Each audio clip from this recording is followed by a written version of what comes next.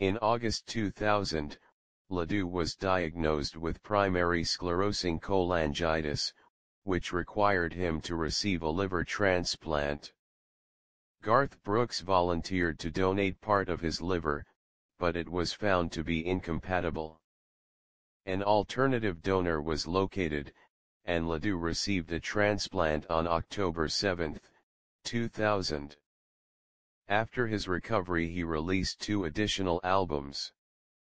In November 2004, Ledoux was diagnosed with cholangiocarcinoma and underwent radiation treatment for it until his death on March 9, 2005 of complications from the ongoing treatment as well as the disease at a Casper, Wyoming hospital.